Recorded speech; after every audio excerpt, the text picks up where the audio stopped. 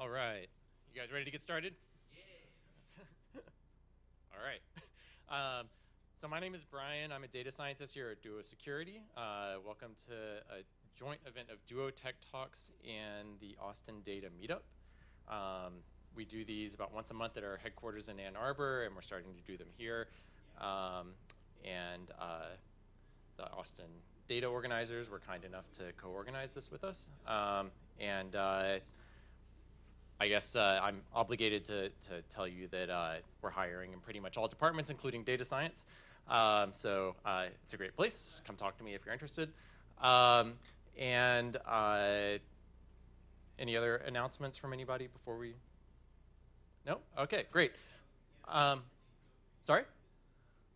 Oh, nothing? Okay, I thought maybe you had something. All right. Please tell us about Duo. Oh, well. Since you asked, so Duo is, we like to say, the most loved company in security. We do trusted access, which most of you probably know as our two-factor authentication product. We have other offerings as well that you may be less familiar with, all based around the idea of trusting the users and the endpoints that are accessing your applications. So a lot of work around making security easy to use, and kind of friendly and helping people get their jobs done, as opposed to sort of being an impediment to doing things. We're really fortunate tonight to have a special guest speaker. Jay Jacobs came down from Minneapolis to be with us. He was previously the lead analyst on the Verizon data breach investigations report, which is one of the most comprehensive sort of security data reports in the industry. He is now a senior data scientist at BitSight. BitSight Technologies does security ratings for things like cybersecurity insurance. He is also one of the principals of the Cyentia Institute, which does cybersecurity research. Without further ado, Jay. Thank you. So before I get into it, I'm curious what the makeup between data people and security people. So put yourself in one of the two buckets. But just from a show of hands, how many are more data-driven people and more security people? Both? Okay. All right. Good, because I tailored it more to data people. So, but there's certainly a lot of security stuff. So I do research in cybersecurity. And when people think of that, when you say a security researcher, people generally think of this, right? You think of people catching hackers. You think, for some reason, of blue light. You think of, detecting malware and this very, very daily event-driven kind of a thing. And that is absolutely not what I research at all. So my security looks more like this. This is more what researching in cybersecurity looks like for me. And to put this in perspective, I have two stories that I want to go back to from my early days that helped frame this problem of cybersecurity for me. So we've got this challenge of hackers, all this trying to catch them, the variety of ways that they can attack and the variety of ways we can defend. But here's a story. So I started out my career breaking systems, and then I moved over to trying to defend and build up systems and things like that, and I got into crypto. Because with cryptography, it is like, it's a miracle. You can encrypt your data and essentially hand it over to your adversary, and it's perfectly safe, right? Math makes sure that that stuff is encrypted really well. So I got really into it. I thought it would solve all of our problems. And I was terribly wrong, but we'll get into that a little bit later. So I got into reviewing cryptographic products. And there was a product I was supposed to review, and this is in a retail setting. And the vendor gave this to me saying, this is for a key derivation system. There were all these devices in a warehouse, and they were sending out keys to update. And the way they describe their crypto is the key seed is used to mathematically select from a set of random numbers and is used to change those random numbers into new numbers guaranteed to be unique. Does anybody know what that means? Does anybody do you understand what's happening here? Basically, they're saying it's a key derivation system. And you have no idea how good it is. So I asked them for source code. Can I have your source code, please? And it turns out that they do this key derivation 1 byte at a time. So for every byte coming in, they'll transform it and have a byte coming out. And if anybody knows anything about crypto, in the key space that you're dealing with, you want a perfectly uniform distribution. You want every key to have the same probabilities every other key is showing up. So what I did for their system is I shoved every possible permutation in, and I looked at all the results. And this is what it looks like. Now, this is not a uniform distribution for those not up on their distributions. This is not uniform. This is a terrible thing. From a brute force perspective, you essentially start with all the even values, right? And you're cutting your space down into half of what it is. And so this, from a crypto perspective, is terrible. It's broken. Now I'm going to go into the next story. The next story was another project where they decided to roll their own cryptography. They had a requirement on a project to encrypt all the data on the network. Okay? And so they decided to roll their own crypto, create their own encryption algorithm, which is always a terrible thing to do. Never do that. It never works out. And again, they gave me their source code, and this is their encryption algorithm. The comment was from their source code. It actually said obfuscate data. For those who don't know, obfuscation is not encryption.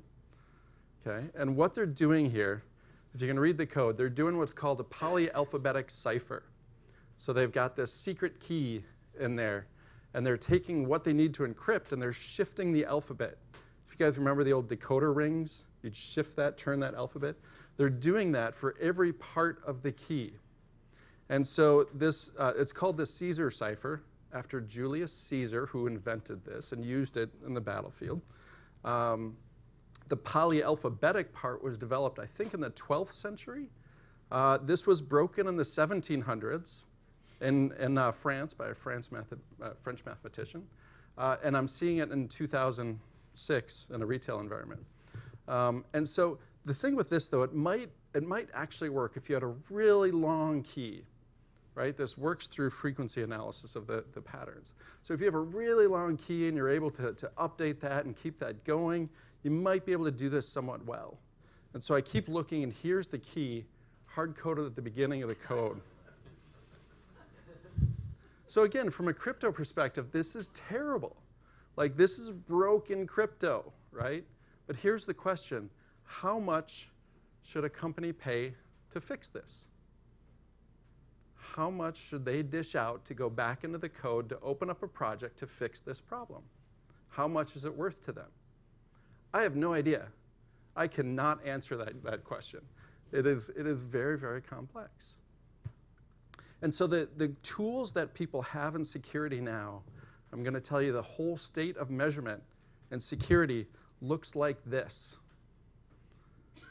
This is called a risk matrix. And it has two parts. How probable or likely is an attack, and how bad will it be when the attack occurs? And typically they're qualitative like this, and people will put numbers 1 through 5, or maybe it's 1, 2, 3, or high, medium, low, something like that. They put that on there, and for every event, so like for those two scenarios, they might say, it's not very probable, but boy, it's a high impact, you know, or someone else might come along and be like, you know what, it's really going to happen often because this is really bad crypto, or, you know, and you get these debates going on. And these are really, really ubiquitous. They are all over the place. And there's a lot of variations on this. Some will say probability, likelihood, instead of impact, you'll see consequence. You see all those things like that. And so this is the current state of measurement. Now, there's been a lot of research recently looking at these risk matrices. And one of the leading researchers, Tony Cox, actually has a great paper on these, and he refers to them as worse than useless. That these actually introduce errors and problems into risk analysis. As you start relying on this, you can create a whole bunch of problems with this. And this is everywhere. You go read some standard on how to do risk analysis, and they'll probably recommend this. So it's a challenge, and this is our current measuring stick. This is where we are now. So for the rest of my talk, this is what I want you to compare me to, okay? All right. So I'm going to swap over to my work at Verizon. So what the data breach investigations report is it started out in 2008 with one source of data, and it was Verizon. And they had an incident response team that would go out and, under contract, respond to a breach and investigate what happened. And they would generate a report. So for the first year, looking at just the cases that Verizon worked. Second year, just the cases Verizon worked. The third year, the United States Secret Service shared their data, shared their caseload, because they were working a lot of cases with Verizon and things like that, good relationship. And then in 2011, we had 3 partners, and then I joined. And as you can see, I'm not saying causation, but there's certainly correlation after I joined. The number of sources of data went up.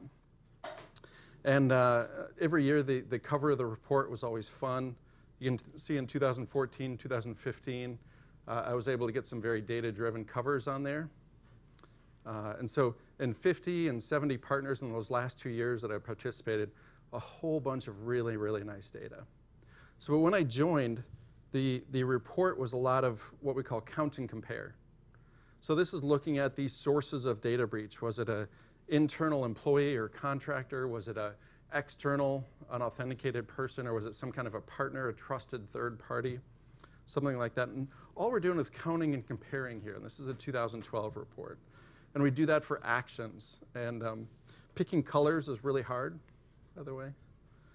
But, and so this is looking at actions, whether it had malware, hacking, social activity, misuse, employee misuse, things like that, physical aspects. And again, we're just counting and comparing. And then in 2013, at a last-minute addition into the report, we put this little Post-it note. We realized that there were very, very distinct patterns in these breach data that we were seeing.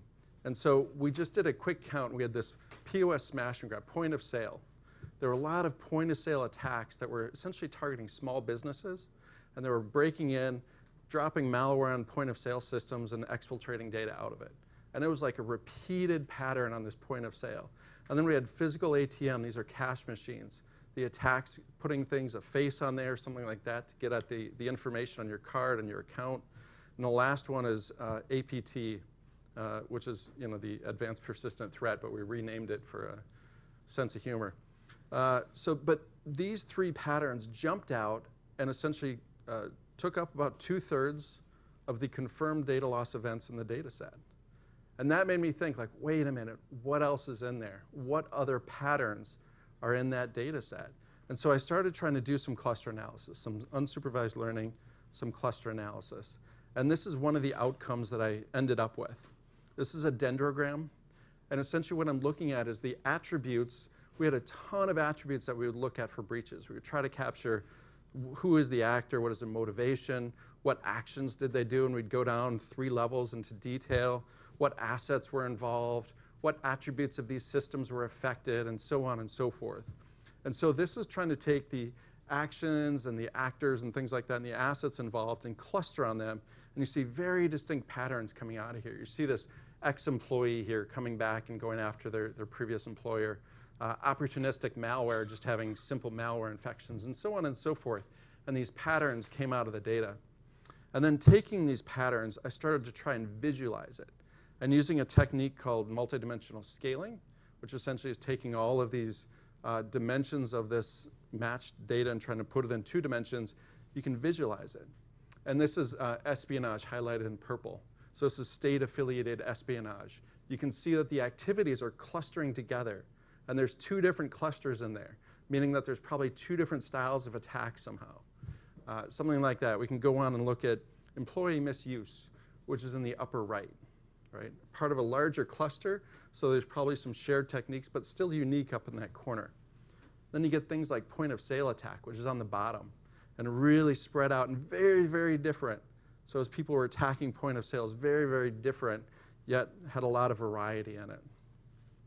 And then you get things like web applications, which have, again, a couple of different patterns within web applications, but very, very distinct. Right? And this type of thing, this is made on the cover in 2014.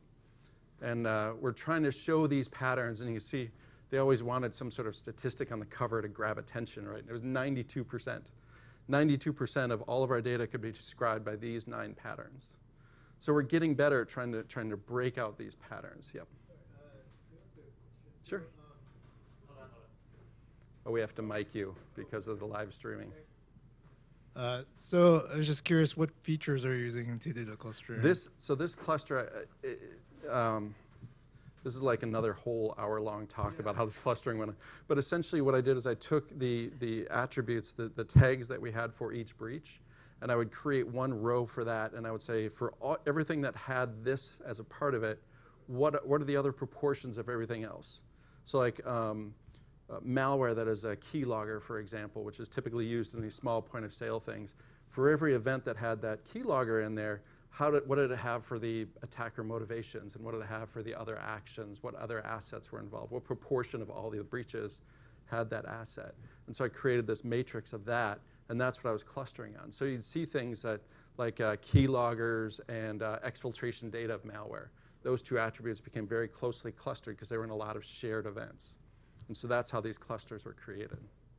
So, yep. And if you notice on this cover, if we zoom in, there's these little constellation things. Because every year when we're creating these covers, they want a whole bunch of different versions. And I did a version with network diagrams because everybody loves network diagrams, even though most people don't understand them. So I created that, and the marketing team decided to put them over the other thing. And so that's compliments of the graphic design team. So, but during this season that we're working on the report, there were a lot of late nights. And so there was one night where I was dealing with these patterns, and I decided to look how they broke out across industries. How did they break out? And at 2 a.m., I created this picture. Like, this is the actual picture. I saved it off. And this was so unbelievably pretty to me. You guys might not be seeing the same thing, but when I saw this at 2 a.m., I literally teared up. This is probably one of the most beautiful things I think I've ever seen. Because what we have in security is essentially top 20, right? Top 20 things that every company should do. This picture is saying absolutely not. If you have a top 20, different industries may want to attack that much, much differently. And out of that top 20, maybe there's some industries that only need 5. Something like that. And then we made it much, much prettier for the final version, and the colors now are by an industry. So you can see like the top line is accommodation, hotels and stuff. 75% of their attacks are just on their point of sale systems. And that is pretty much dominating everything in the hotel industry. And things like that. Then you get things like finance, for example. Where is this finance? You get web app attacks, and you get payment card skimmers and denial of service dominating in the finance industry.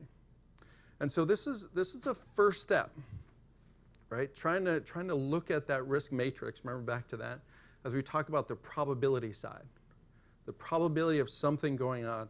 This is very high level, but it's a first step, trying to say what's more likely. And so, like back to those crypto examples.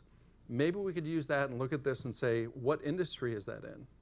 If it's in retail, does it have anything to do with point of sale, yes or no? If not, let's deprioritize that maybe, or something like that, right? So that's one half of that risk matrix. And this, by the way, is in the 2014 report. And it's been in versions of this, been on every report since. And so the reports are free to download from Verizon. So I want to go to the other side of that risk matrix and talk about losses.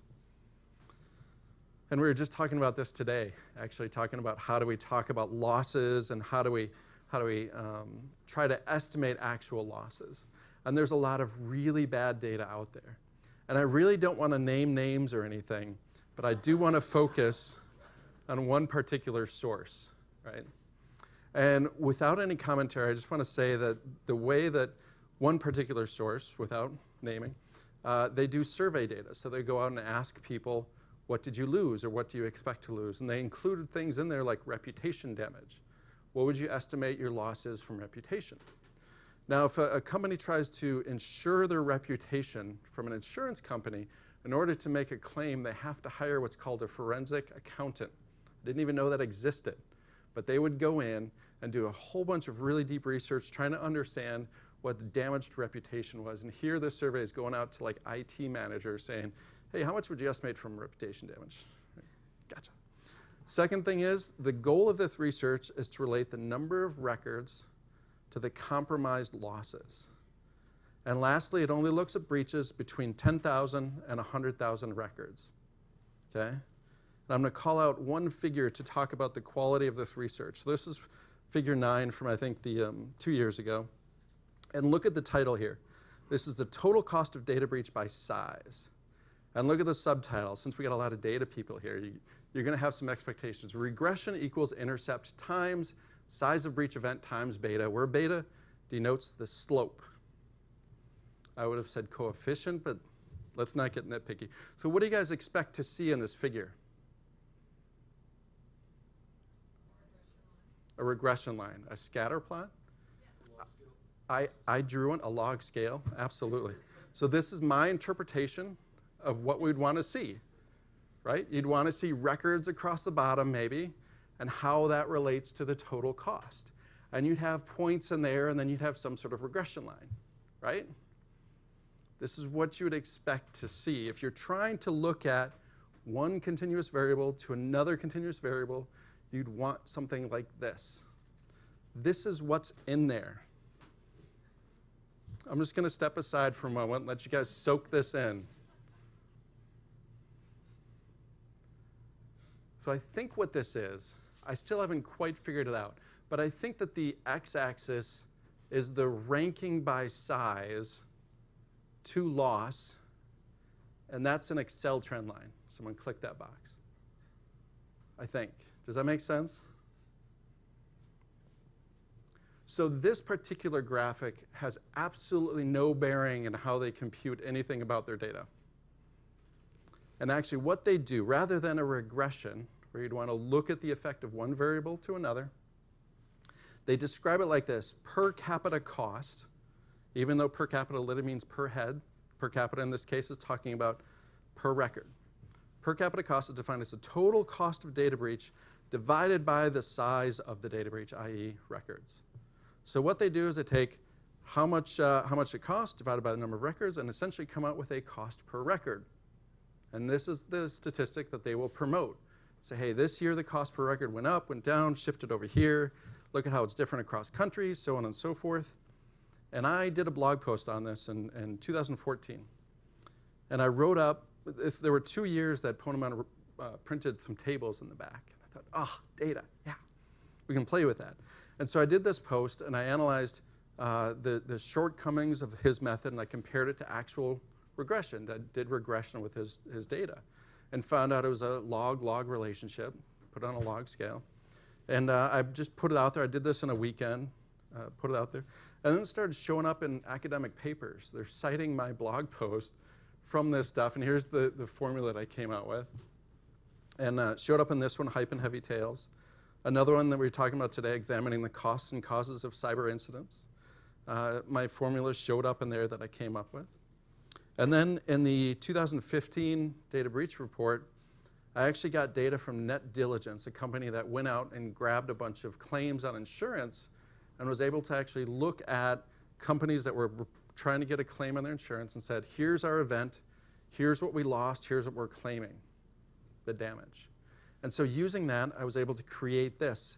And I first actually computed, using his method, what is the cost per record on a breach. So this is looking at cost per record. So you've got cost per record here on a log scale, and the number of records lost on a log scale. So if there is a cost per record, the trick here is to put a flat line here to describe this data. So where does that flat line go? Right? It doesn't. Right? You cannot have a cost per record. And while we're on this slide, it's worthy to note, it's a little hard to see on the screen, but this band right here, that is the records that Ponemon will only look at, between 10,000 and 100,000 records. And I asked him why, because once I published this, Larry Ponemon and I had a bunch of words exchanged. And I asked him why, and he said, things beyond that are weird. So anybody remember statistics and why you would remove data that appears to be an outlier? Do you remember that, saying if it's weird, just toss it? You guys remember that? So this is the plot that I wish Ponemon would produce. You've got records lost, and you've got dollar loss, right? And this is the plot. And here is the model that he had that year at $201 per record. You can see how well it describes the data. And then here on this data, I calculated Using his method, it's 58 cents per record. Nowhere near 201, but you can see how terrible that describes that data. And of course, it's because of these large breaches. And they have a very, very low cost per record. If I go back one, you can see these large breaches. This one has less than a penny per record in their claim. Yeah, totally. Yeah. So if you're going to notify 100 people of a breach, typically notification is one of the bigger costs. If you're going to notify 100 people, they're going to charge you 15 to 20 bucks per record. If you're trying to notify 100 million, that cost is going to come down considerably per person. Right. Yeah. And when you're talking about 100 million, there's probably 3 to 4 records then per person. So actually, you're notifying far less people probably. So. And so I came out with that statistic. And remember how I said they want a statistic on the cover? They tried to put this statistic on the cover. And I'm like, no, no, no, this is a terrible number. Like, that number has absolutely no meaning. And then they edited the first draft of the report, and that 58 cents within the margin, huge call out and stuff like that. And so I really regret coming up with that 58 cents. And if you search for this, you search for Verizon cost per record, you will find articles saying, Verizon says 58 cents per record, you know? And it's terrible, terrible stuff. But this is the overall relationship, right? It is not a linear relationship as we were talking about, economies of scale, right?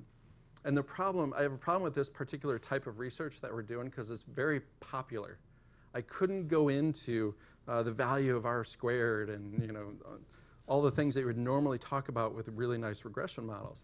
So I was doing things like this, like, hey, look, it's not linear, you know, trying to keep it simple.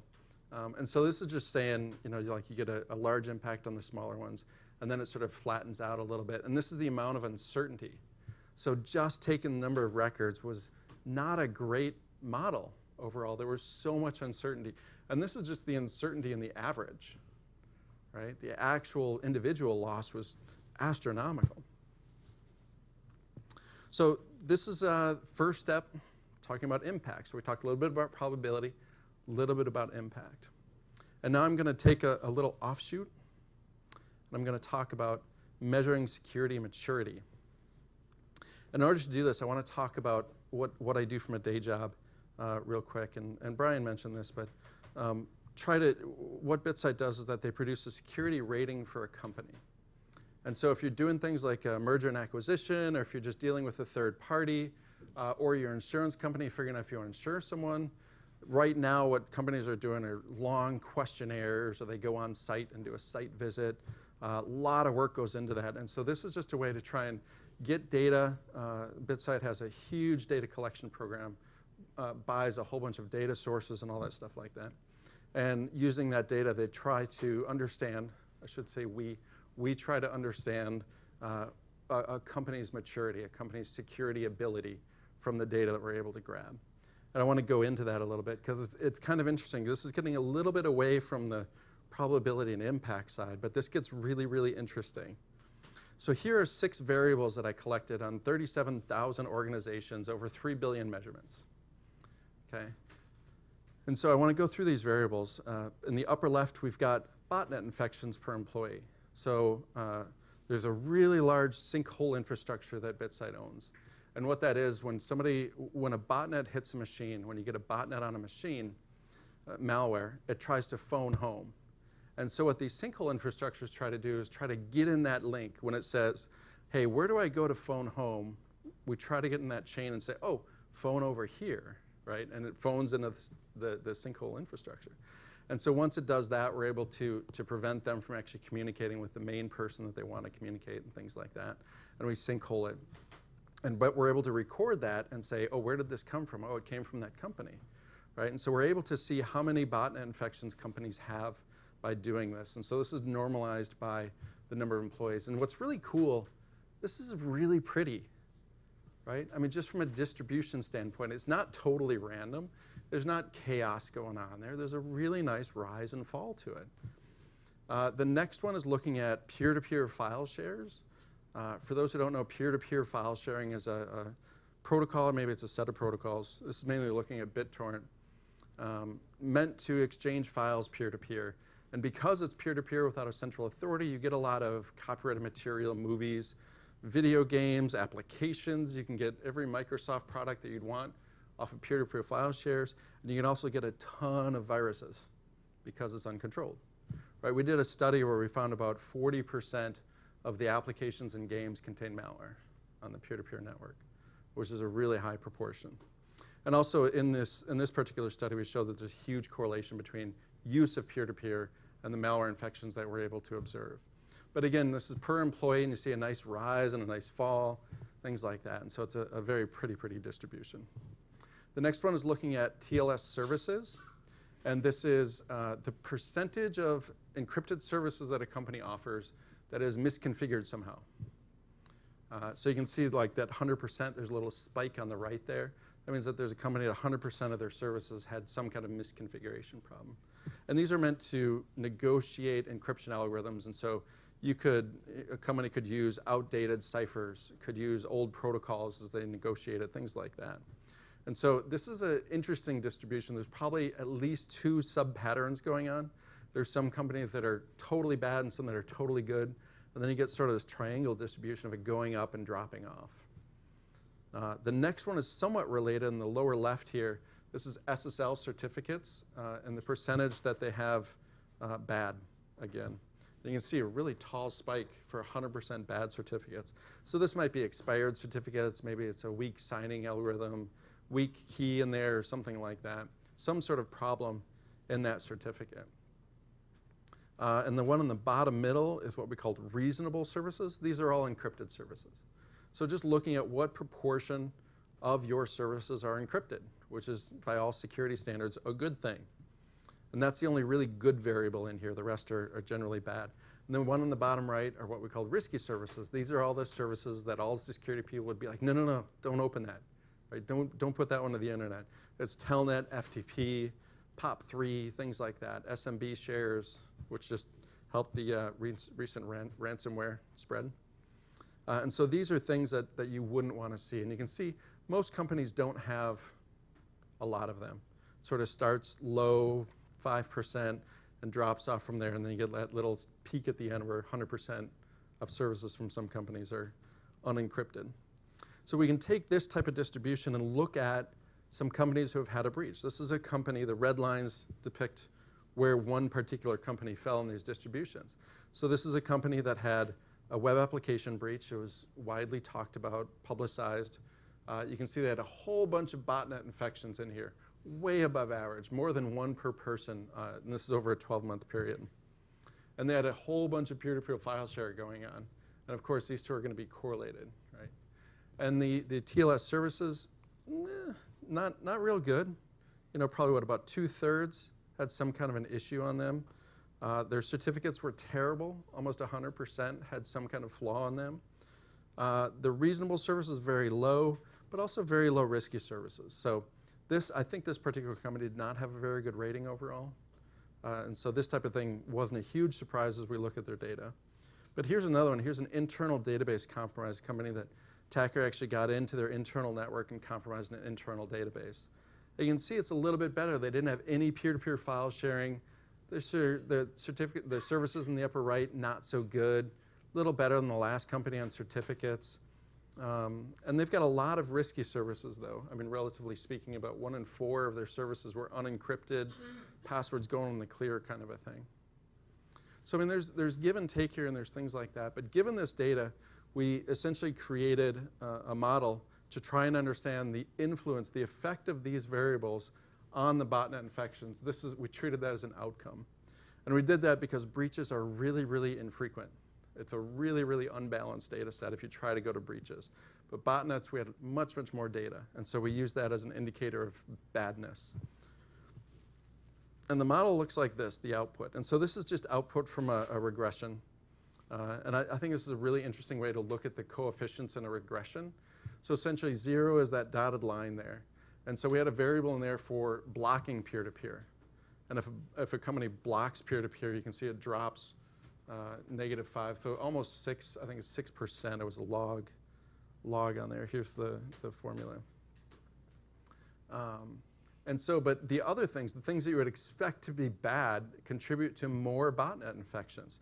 So the peer-to-peer file shares, the bad service configurations, certificate management, and the unencrypted services all contributed to more malware. And then companies with encrypted services decreased the amount of malware. And so this is just something that we put out there, some research we did, trying to figure out what is the significance of these variables? How do these contribute, right? And this is a challenge in security as we try to figure out what are companies doing that's working. This is the approach that we decided to take to try and do that. Try and look at these variables and figure out how are they contributing. And then just as a simple sort of afterthought in the report, we looked at how did botnet activity and peer-to-peer compare to breaches. And what we found is that 68% of breached organizations had botnet activity, while only 32% of non-breached organizations did. So you can see quite a bit of a slant towards those with botnet activity, much more likely to have breach infection or botnet infections.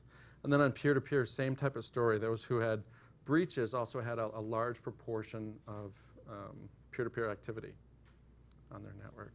And so this gets to, using botnet instead of breaches, we can create a more robust model, but we're seeing a relationship between botnets and breaches, so as a proxy variable. So this is, now we're going to get into the really fun part.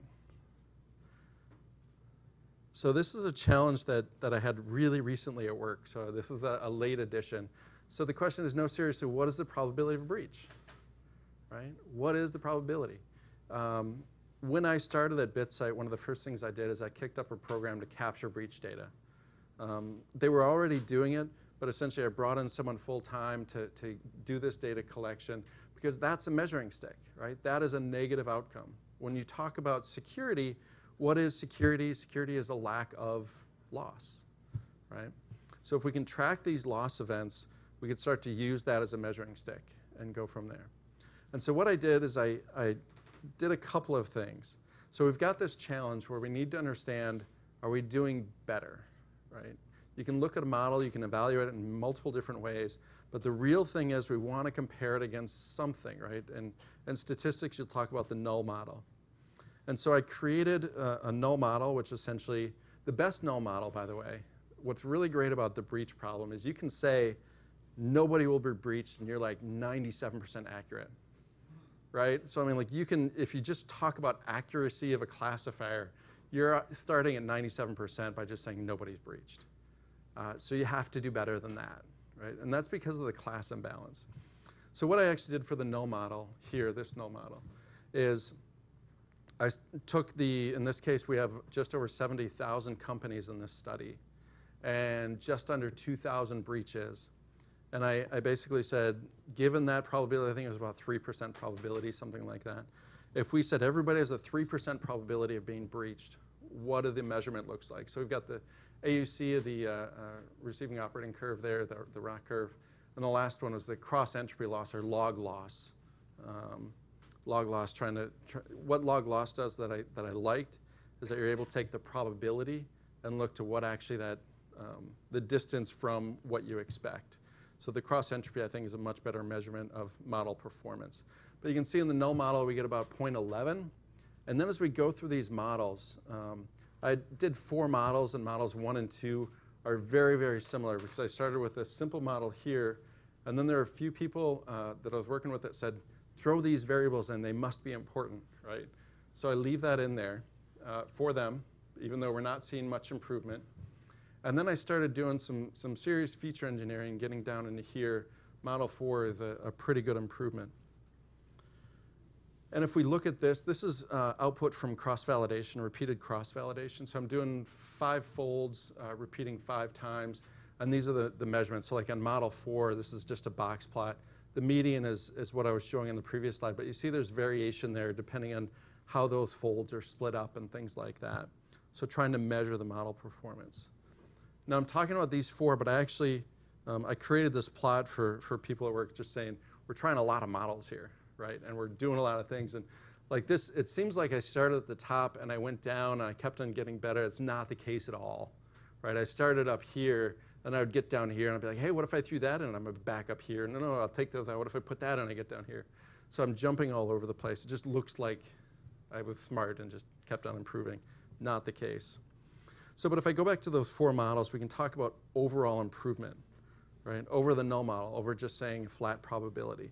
So with that model 1, a simple model, we're getting already 6% improvement over that. As we get to model 4, we're over 10% on there. And so what I'm doing a simple random forest here, but I did downsampling, meaning like I would balance out that data set. So it just had just under 2,000 breaches. I would, after I did the training and test split, I would then balance it out to the same number of unbreached entities. And this is a hard problem because essentially we only have positive-only data. We only know if a company has been breached because it's been a headline, a FOIA request. Somehow we got data about this company being breached. But the other companies, we just don't know, right? Did they have a breach and didn't report it? Did we not capture it? Did they have it and slipped it under their insurance or something?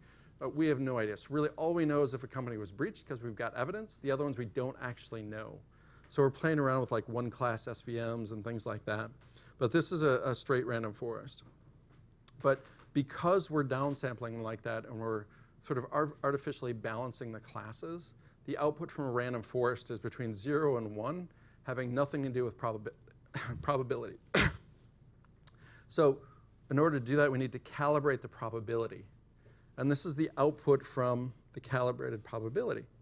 And so the purpose of calibration is to essentially say, we've got the predicted probability in the on the bottom here, and we're doing binning. So like between 14 and 16% predicted probability, we expect on average about 15% of those we say that should be breached to actually be breached, right? And so this is very tangible feedback. When we say 10% probability of being breached, we expect about 10% of those in our holdout data set to be breached. And that's what we're seeing here. But the other cool thing is, in very simple models, the probability is compressed, right? It's not the full range. And so as we build better models, we're getting better differentiation.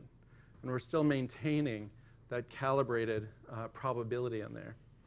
And so actually what's funny is that I created this, and I do all my stuff in R, and I set the limits, and then I realized I was chopping off a data point, and there's a data point that goes up here that got chopped off. So the last data point did not look favorable, and I swear it's totally an accident that I chopped it off.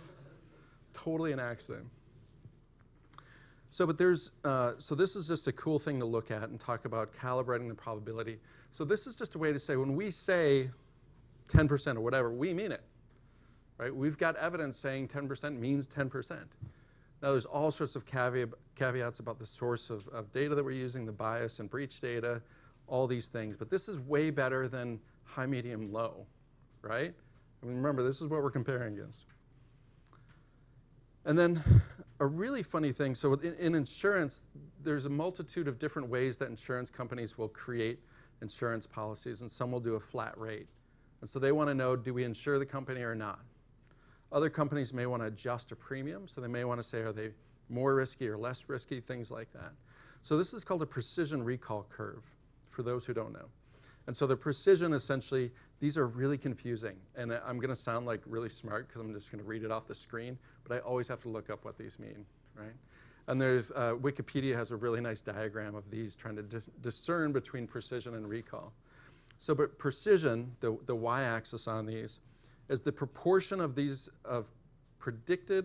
those predicted to experience a breach who actually experience a breach, right? So it's the true positive over the true positive plus the false positives. Recall is the proportion of breached entities who are correctly predicted. So it's a little bit flipped around, right? And so you create these curves, and you can see essentially what you want on the curve. If you have a great model, this curve is going to be up here. It's going to go up like that. And obviously, we don't have that, right? We've got a little bit further away from that upper right corner. You can see as the models get better, we're getting more space under that curve. And you can do the area under the curve for this as well, which is another metric to use.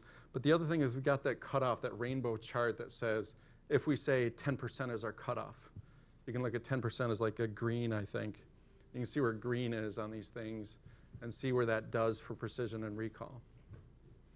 And so one thing to do on here is what's called the F measure, or F1 measure, depending on the source you're looking at.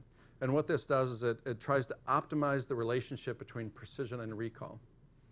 And so this is looking at the 4 different models and where does the optimum come up.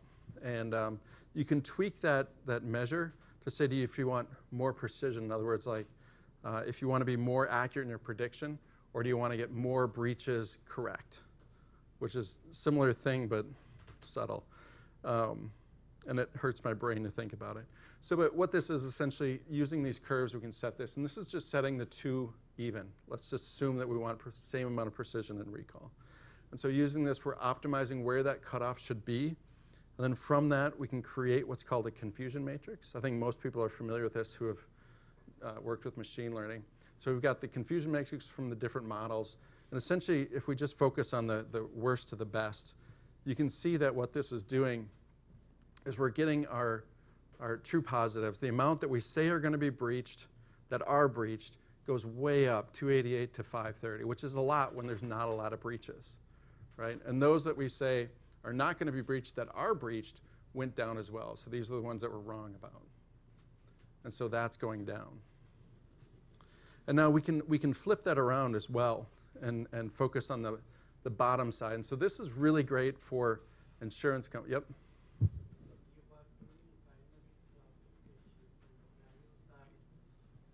Values are here is a continuous value. How do you classify these values into those binary rack curve AUC to measure?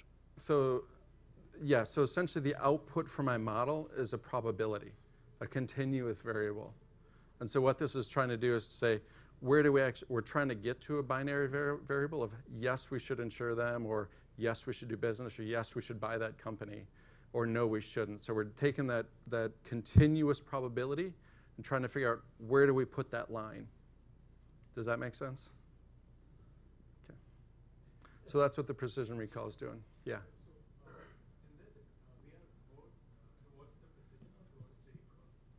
In this one versus the last one, so you can see like on this one, on the good model here, the cutoff is at 31%, and so the precision is lower than this one, where now it's at 15%, so we're over here and we're up higher in there. So the recall goes down, but the precision goes up. But the precision and the recall, they are always dependent on the class, like the class you define, which is positive for you. Breach. Okay. Yeah. So when we say true, you're predicting breach. You should probably lay breach and no breach, breach and no breach. But so this is what we're predicting. So we're saying at these cutoffs, right, at a cutoff of 15% in the good model, we're saying these are going to be breached. About 1,400 are going to be breached. Out of those 1,400, 335 were actually breached. Okay. And now what's challenging though in security is that like the other 1,000 may really suck at security. Like they might be out there with their kimono completely open, but they haven't been breached yet, right? And so like still, like, do you still want to insure them? Even though they didn't experience a breach, not in the data set and things like that. So it's a tough challenge, right? But from an insurance perspective, like that's what they care about. Like, did they have a claim or not? Like, we don't really care how bad they are. We just want to know if they're going to have a claim. So they really care about that accuracy.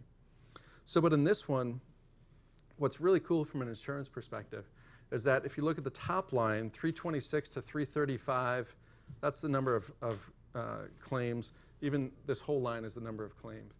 And that didn't shift much in this model, right, between these two different models. But the bottom line, this is where essentially they're expanding what they call their book of business. They're expanding the companies that they can insure, but not incurring any more risk in the top line. And that's huge. Like they're also, wait a minute, we can get more money and have like no additional risk? Let's do that, you know? So, so this is what I've been working on lately, trying to talk about this. I actually get to work with a lot of insurance actuarials, talk about how they're modeling, how they're pricing things, really fun stuff. So back, side story, back when I started trying to understand risk and security, people would say like, oh man, if we only had actuarial quality data. Have you guys ever heard this? If we only had actuarial quality data, we could do risk analysis really good. So I've had a chance to talk to actuarials and it's like, what is actuarial quality data? And they're like, what? I don't know what that is. So, but there is no such thing. There's data, and then that's it. So So yeah, this is kind of fun to be playing around with this. And this is very young work, and the next section I'm going to go into is even younger work. Like this is yesterday, okay? So this is where we're heading. So if I go back to that original problem that I talked about, the two problems of crypto, how can we talk about the probability of an event and the amount of losses? How do we combine those two things without a risk matrix, right? How do we replace that? And the answer is something that's been in insurance for a long time. It's called a loss exceedance curve. And essentially, you've got the same axes as the risk matrix. You've got some sort of probability and some sort of a loss. But the probability here means the probability of you exceeding some loss, okay? And if you Google loss exceedance curve, there's tons of examples out there. So this is looking at nitrate loss, right? The probability of exceeding some amount of nitrate loss. And there's different treatments in here and things like that. Here's another one. A lot of time in insurance, they talk about return period. And what that means is, like, you guys have heard of like a 1 in a 100-year flood, 1 in a 50-year earthquake, things like that. All that's saying is like a 1 in a 100-year flood is like a 1% chance of occurring. That's all it means on an annual basis. But they talk about in terms of this return periods because then they don't get percentages and it's a lot easier for people to think about. And it's somewhat intuitive to hear about a 1 in a 100-year flood. And so this is looking, I don't even know what that one is showing. But this one is interesting because there's companies down here that I get to work with right now. But they're looking at essentially the Florida residential portfolio and the amount of return period for some event, probably a hurricane or something, and the amount of losses in billions. So like for a 1 in a 100-year event, they're estimating between 5 and 40, 50%, something like $50 billion. So it's saying like there's a 1% chance that your losses this year are going to exceed X dollars. Exceed, right? So you're setting that lower threshold. So that's what a loss exceedance curve is. Now I have some notion of probability, right? And we've got loss distributions. Now these loss distributions are really iffy, right?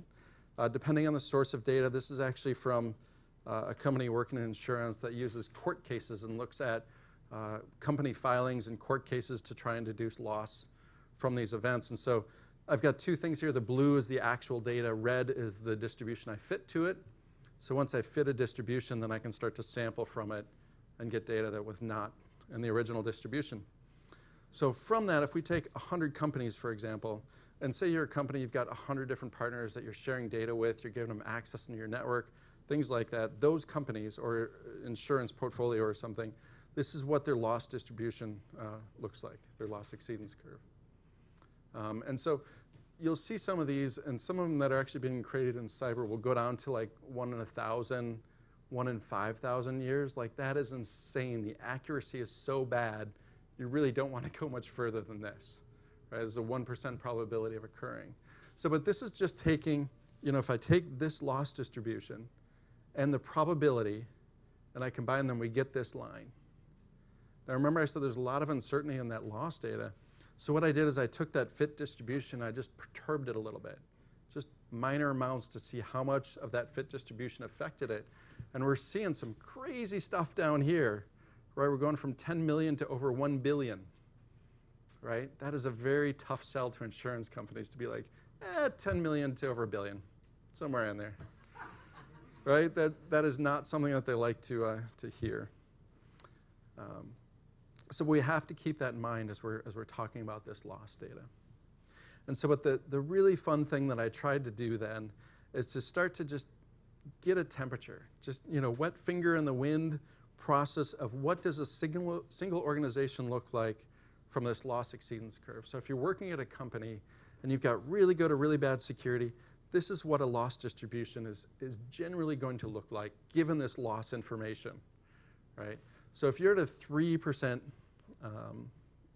probability of breach, which a fair number of companies are, it was very heavy to the left in that probability distribution.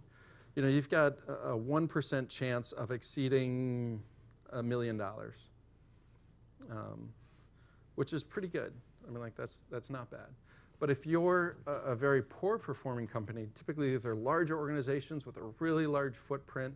They'll have a lot of events. Like Google, I think, has like, you know, they're in the news for breaches like every other month, it seems like, every month. So I mean, it's hard to be a large organization, not be in the news for breaches and stuff like that.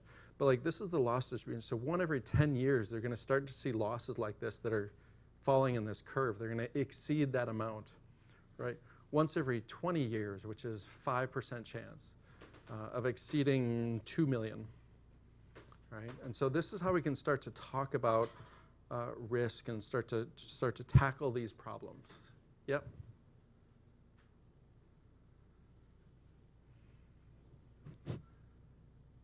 So thank you for this. I think it's really interesting. And I guess my question is related to the probabilities like of the event occurring.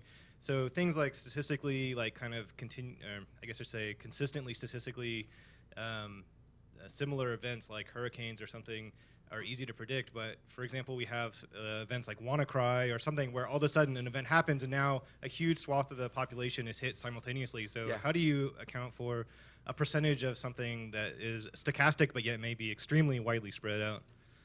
Great question. That's actually really insightful, because in insurance companies, to be honest, they don't care about the single event. Like they can insure a single company, they can insure several companies, and they're starting to get a feel for the amount of claims that they're going to get. What they really care about is the aggregated risk, and that's what they talk about, this egg risk or aggregated risk. And that's like the Dyn attack that happened as well, or some widespread malware outbreak like with WannaCry. Or, you know, like, so Dyn is an example where it's a shared service provider. And like everyone brings up AWS. Hey, if AWS goes down, how many insurance claims are we going to see for business interruption? Right? And this is what they really care about. And so what it does to the curve, it's super interesting. I was simulating this, just saying like, if we have this event, and they're relatively rare. Like they're actually, you get about, I don't know, 6 per year that qualify as an aggregated event, but they're somewhat limited.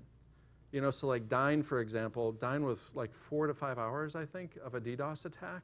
And most insurance policies did not kick in.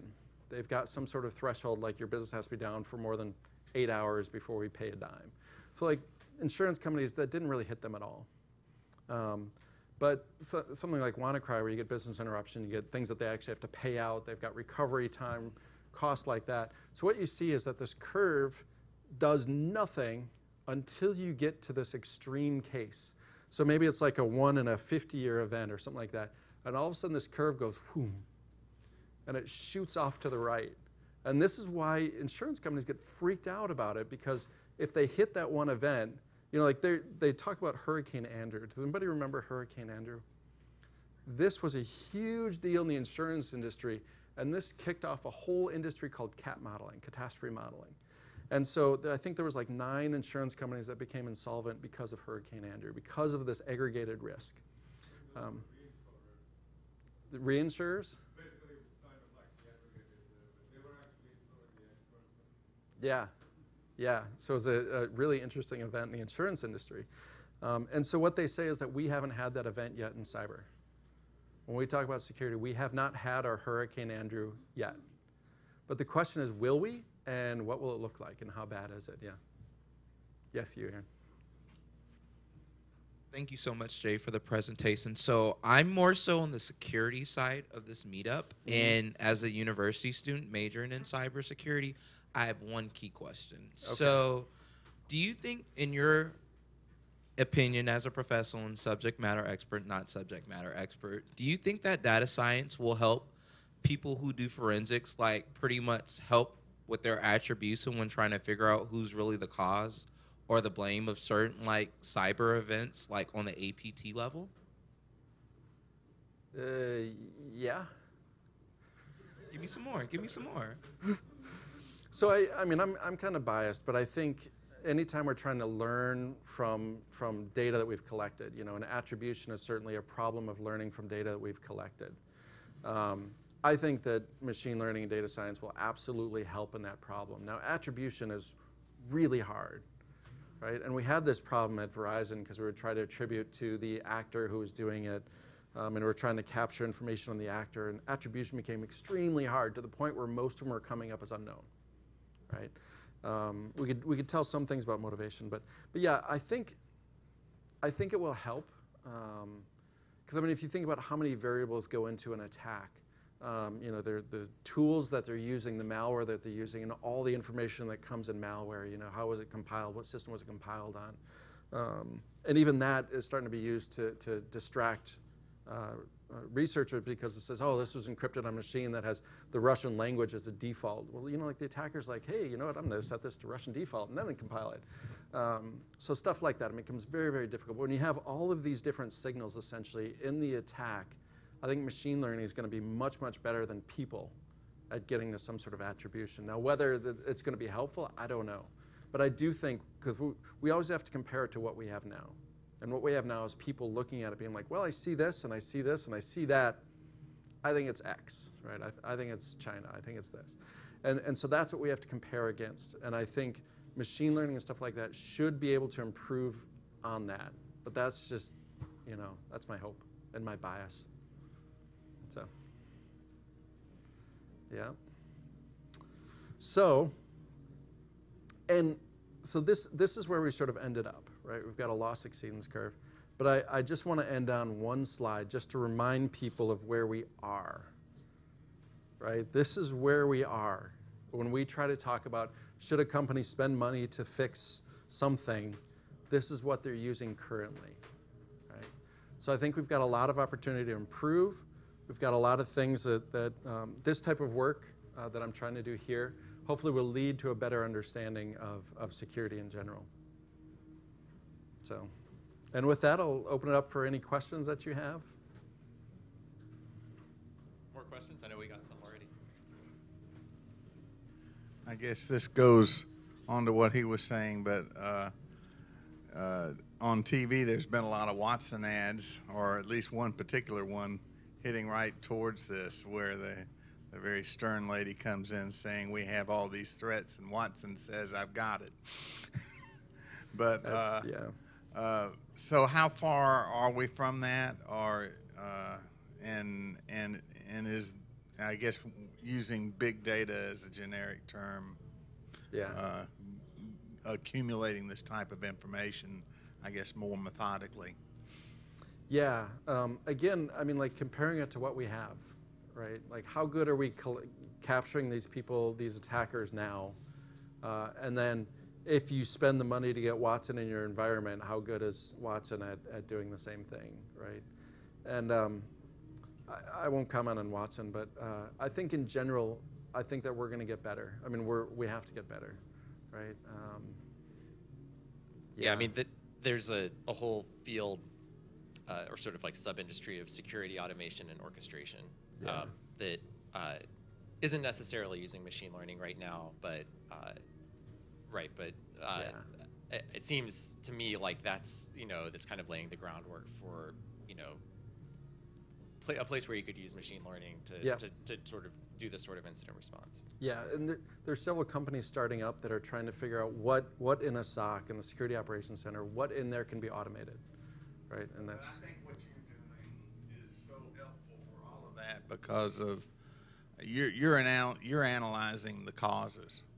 Mm-hmm. And how you can actually subdivide this and get a handle on it, and just going with raw big data without having a categorization scheme is really meaningless. Yep, thank you. Over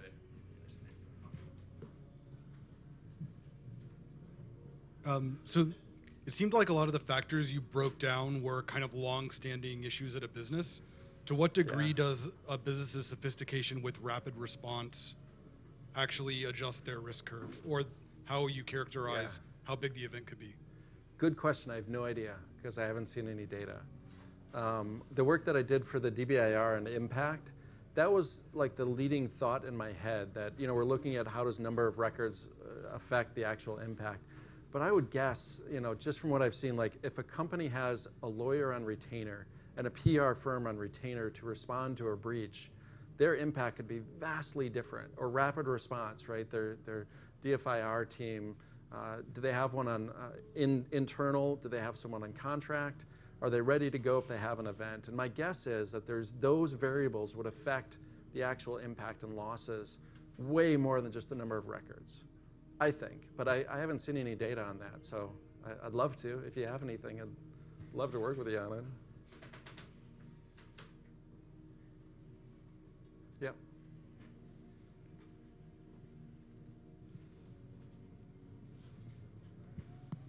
Do you think that these kinds of analyses will affect how attackers try to breach systems? Like, do you think that there's kind of a risk of like, when you go out and collect all this data and make all these predictive models, well, other people might see that too, and they might shift their strategy, and then all of a sudden your data isn't useful anymore? Man, I hope so. I hope the work we're doing will shift the way that they have to attack.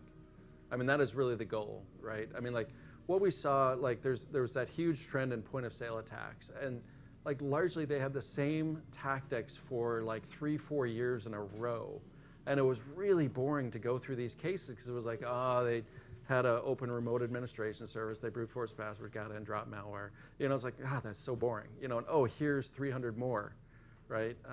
And it was year after year, and so like if we could just get in and disrupt that. You know, from what I've seen, attackers are incredibly lazy like everybody else. They're not going to change until they have to, right? So if we can do some work and make them shift their tactics, even if like we're putting stuff out there and saying, you know, like, but things they can't change. Like if they want to get after credit card information, they're going to hit hospitality, they're going to hit retail.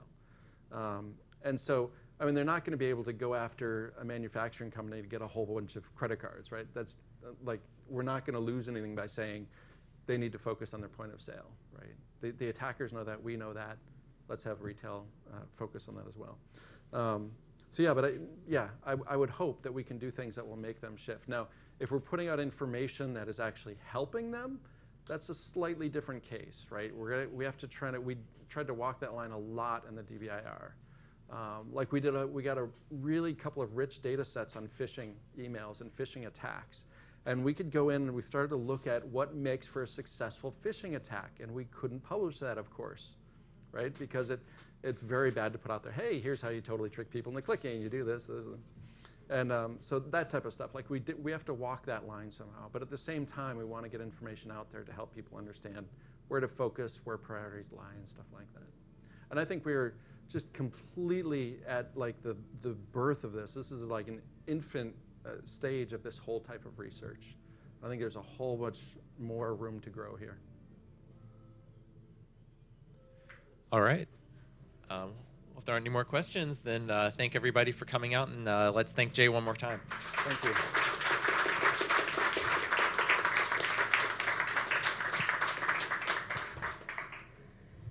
And I'll be around too if you have more questions. Yeah, feel free to stick around for a bit.